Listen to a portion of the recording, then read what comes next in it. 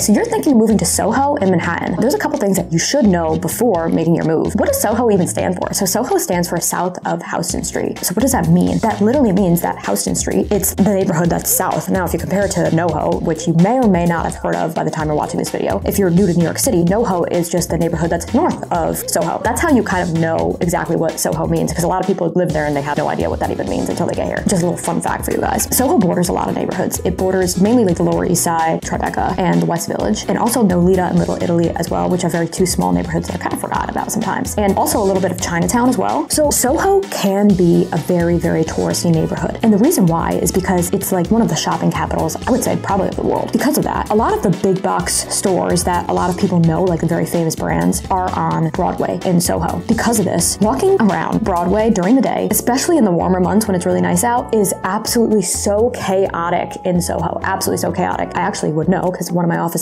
is on Broadway in Soho, and it's absolutely chaos. So I spend a lot of time in Soho. So you have Broadway, but then there's actually a street in Soho also called West Broadway. I want you to pay attention to this because a lot of people get this confused because Broadway is throughout all of New York City. However, West Broadway is only downtown. So it's something that you need to pay attention to because a lot of people are looking for something on Broadway, then are on West Broadway or vice versa, and they get very, very confused. So West Broadway is just a street west of Broadway. However, not directly west. There's a few streets in between. This neighborhood is made up of, I would say, mostly smaller apartments, at least when you're getting more in the entry-level budget, but it's also very famous for loft apartments. Now, you might recognize the cast iron buildings in Soho. Also, not only is it one of the capitals of shopping probably in the world, it's also literally the most cast iron buildings in a certain area in the whole world, which is actually really, really cool. And we'll put a picture of cast iron buildings so you know exactly what we're talking about. So there has been some new construction in Soho, but it's mostly in this neighborhood called Hudson Square, which is technically West Soho. It's kind of a separate neighborhood, but that's where you're going to find more of the new construction in that specific area. So something that you should also be aware of is that I find that Soho can get really, really, really, really quiet at night, like almost too quiet. It's so busy during the day. There's just so many people on all the streets, especially on Broadway. But at night, it's like a whole different neighborhood. Like it's probably one of the most like contrasting neighborhoods I can think of in Manhattan from night to day. So it's just something you should be aware of if you don't like that, or maybe you love that because at least you can get some peace at night. It's definitely not gonna be like really loud at night. Now, there's a lot of really, really great dining in Soho. However, I find that it's kind of a little bit more subtle from a street perspective, the dining, because you could be walking down some of the top dining spots in Soho. However, they're kind of hidden, so you don't even realize what you're walking by, where other neighborhoods, some of the top dining spots are kind of more in your face when you're like walking on the streets. There's a ton of dining in Soho. However, on West Broadway specifically, that's where you're gonna walk by a lot of like the alfresco dining. There's people, well, depending on the time of year, but there's gonna be people like in these small little cafes or cute little style like places, and they're gonna be like on the streets. However, for the rest of Soho, there's a lot of good dining as well. It's just definitely more hidden and you have to kind of know where you're going. So that's just something to be aware of as well. I would say like if crowds do bother you, then Soho might not be the neighborhood for you. However, if you do like kind of the peace and quiet at night, Soho could be really great because you're definitely gonna get that in Soho for the most part. Unless you're maybe on West Broadway, that's the only area that does have like dining that takes place kind of like on the street level, so you might hear some of that. But even honestly, compared to other neighborhoods, I really don't think it's that bad, to be honest too. Like maybe certain times of the year compared to others, but overall, I do think it's more of a relatively quiet neighborhood at night. So I would love to know, would you guys live in Soho? Like I need to know in the comments because I love hearing from you guys and getting your opinions, because I really do think that sharing your opinions helps everybody in the comment section really kind of get a feel for the neighborhoods. So as always, I love hearing from you guys, so please just share your thoughts.